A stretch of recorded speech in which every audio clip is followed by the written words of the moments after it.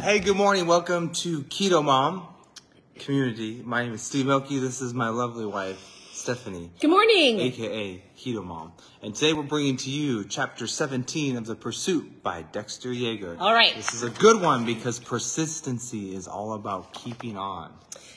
This is the book that we've been going through. We're going through this there's 31 chapters, and so we are on chapter 17.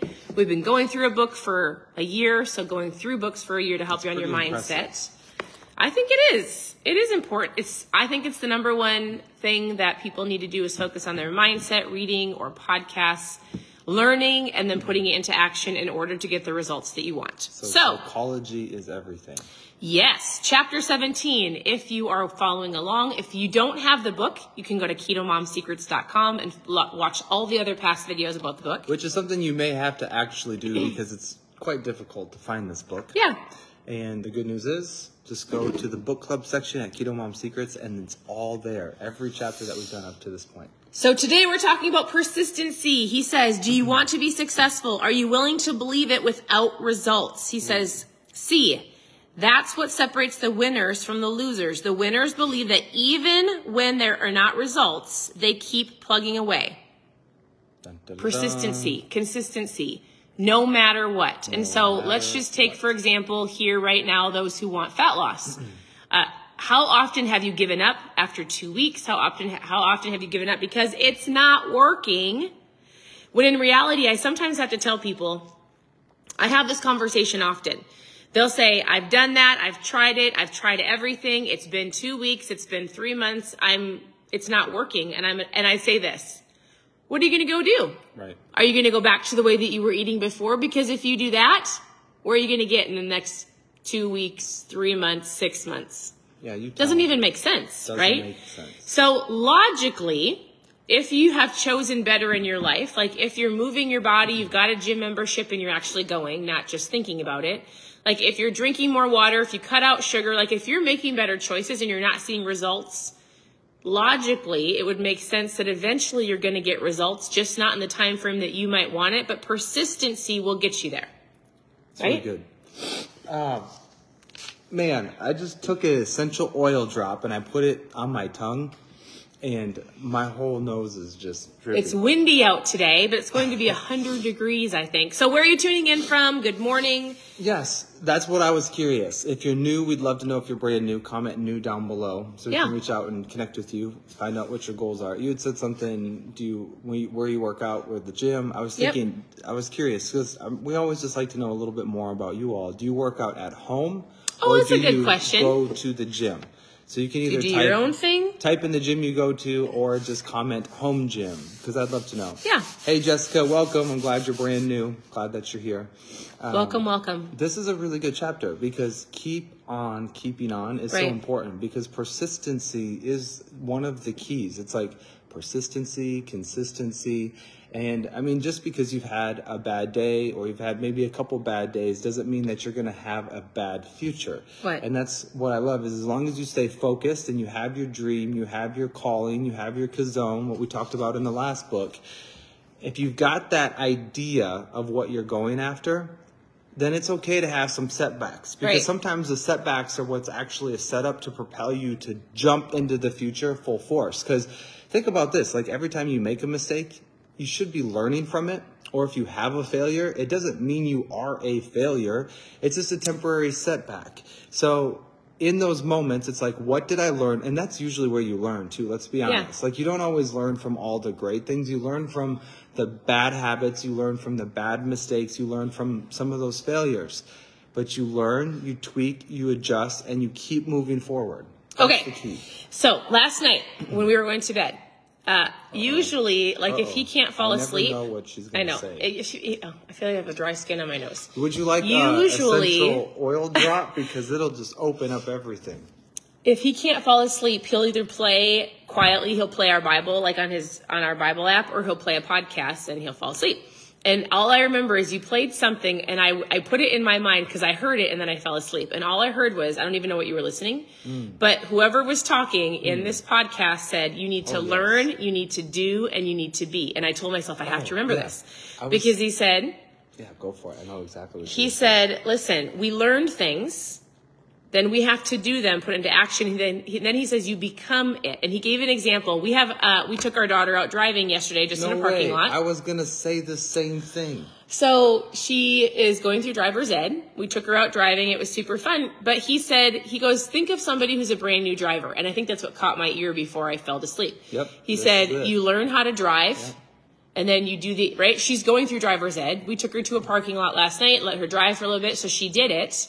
And then you become a driver, right? Like you become it. And so he just talked about that. And I thought, how many people, this is great for fitness. I said, if you want to be strong, or let's just say you want to be healthy, you want to be a healthier version of you, you learn how to do it, you do the action, and you become that healthy person. But you've got to learn. You're doing that here or maybe with other people. We've got 4 dogs. Please ignore them.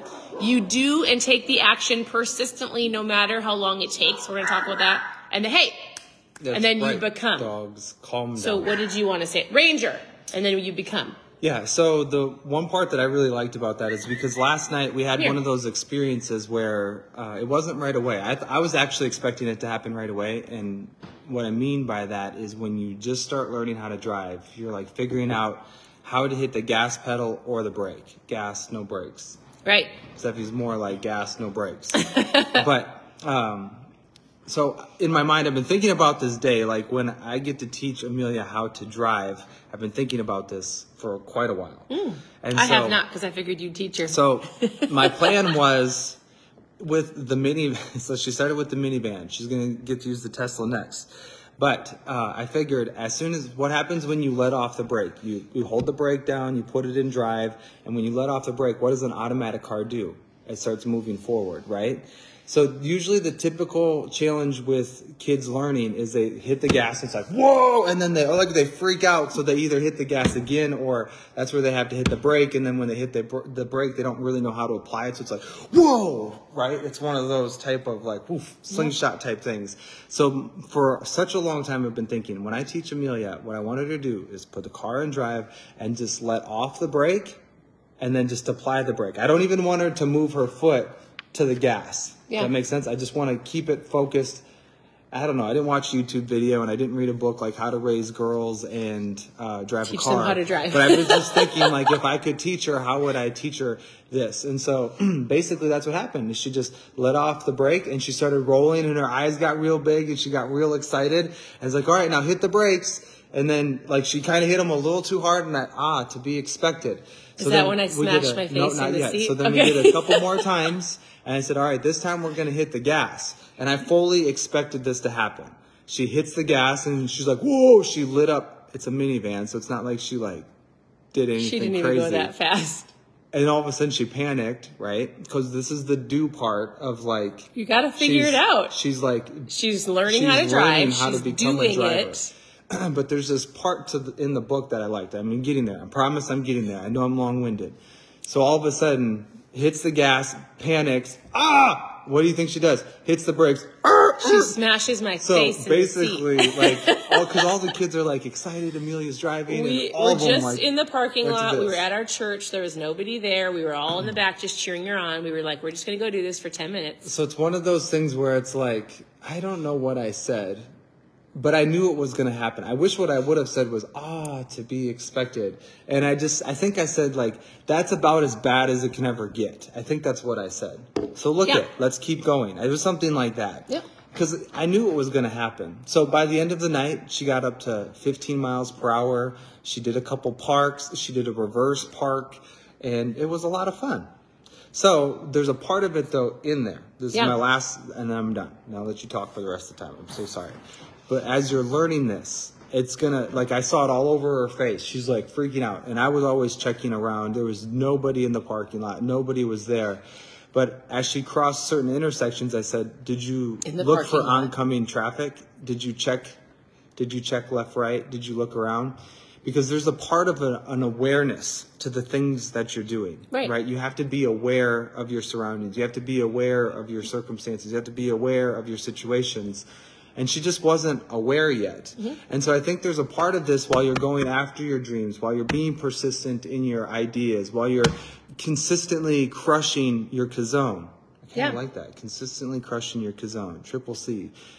There's an awareness aspect. And sometimes it's okay to pump the brakes, take a step back, to gather the awareness and to keep moving forward. That's because great. It's in those moments of awareness that you can identify, self-identify, maybe some places where you could be possibly setting yourself up for failure or possibly setting yourself to get tripped up. It's good. And sometimes those trip-ups can cause people to stay on the sidelines of life way too long, where it's just a small thing. Right. And if we could have caught it beforehand, guess what? We could have stayed on the path longer. So, I don't know. So great. All right. So he says, so then he talks about setting goals, right? So we talk about setting goals all the time on here. He says, I'm not going to stop setting goals no matter what it looks like. He says, some people say this, I set the goal 10 times. Well, set it another 10 times. Yeah. And if that isn't enough, set it another 10 times. He says, I've reached every goal that I've ever set in enough times. Some of you haven't set them enough.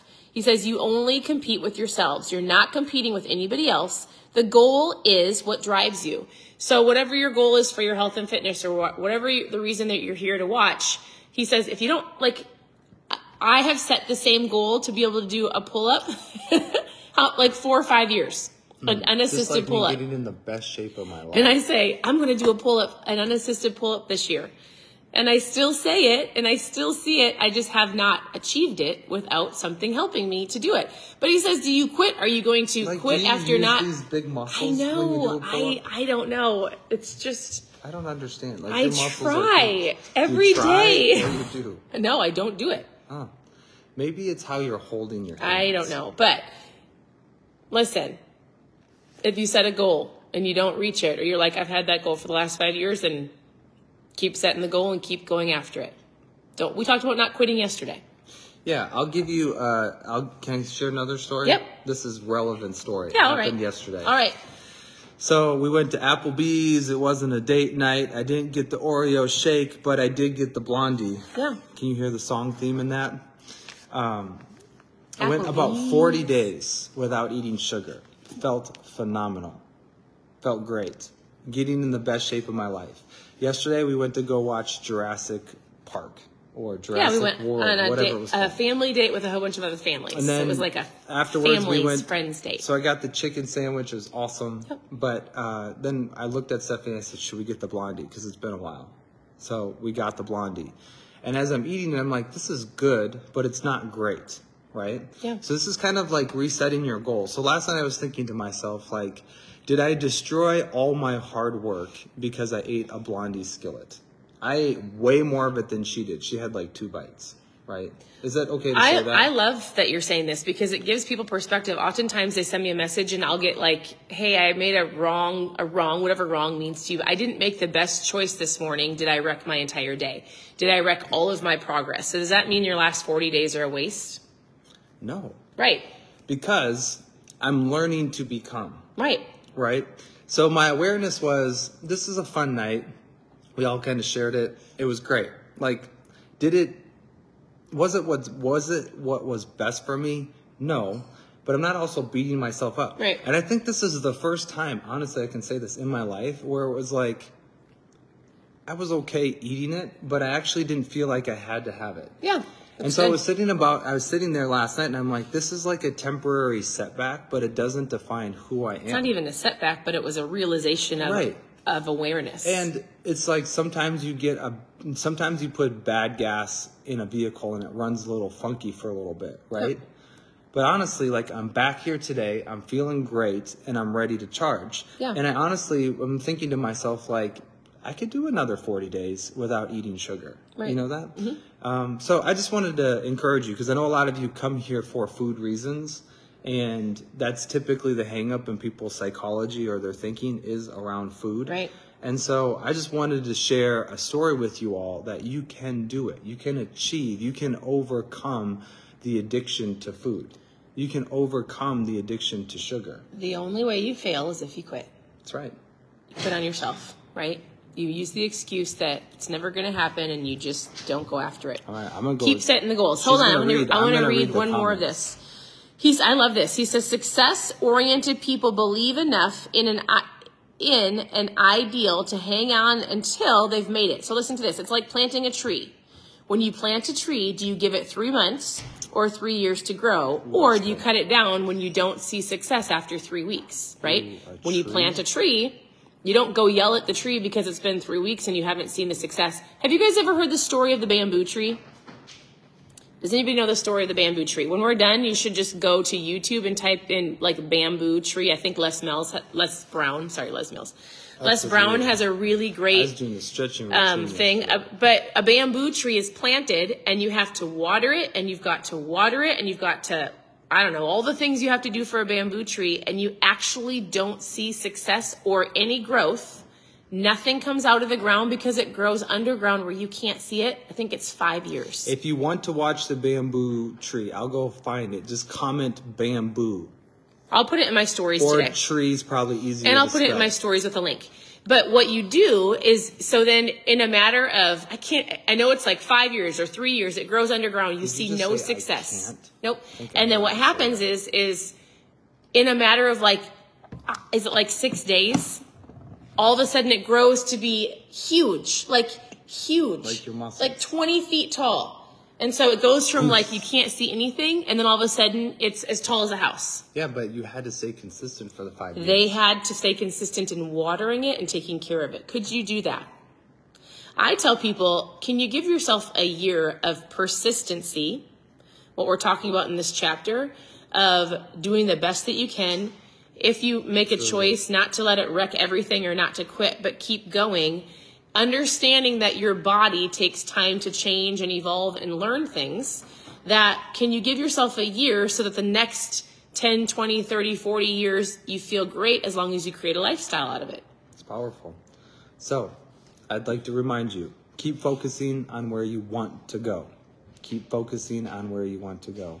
A winner always sees more than what he or she is at. They keep going. They never lose focus. Right. But a loser always sees somebody else getting the brakes and stops too soon. Oh. Don't be a loser. Stay in your lane. There's greatness Stop in you comparing because yourself greatness to other made people. you. That's right. what I think. I love that. All right. That's all I've got. Should we read these? You can read those. They're my very strength tiny. lies solely in my tenacity. So, where's your tenacity? What are you focused on? Commitment to continuity creates emotional stability.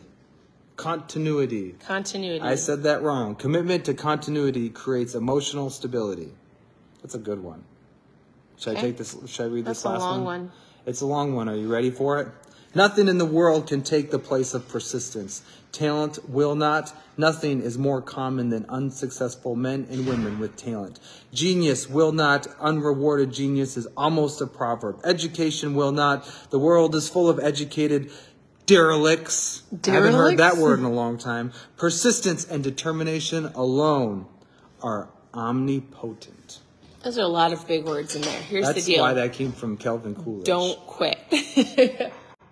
Get all of our morning stuff done. We are here to help. You can reach out with any questions that you have. Go to KetoMom Secrets to watch any of the other books from the book club, or continue to tune in here. And then yesterday, I have a list of questions. I'm going to come on later today and just do some basic Keto 101. So if you've got any low carb, health, any questions, just post any keto questions below and I'll come on and do that. I've got them written down right down at the end of my table that I was going to come on. Some common questions that I've gotten asked. If you've got a question, ask below and I'll come on later today. Otherwise, I hope you guys have a great afternoon or a great whatever time of day it is for you. Anything else? I just like looking at all the people who are watching. Appreciate you all. Thanks for tuning in. Your presence matters. Thanks for commenting, and we'll see you later. Bye, everybody.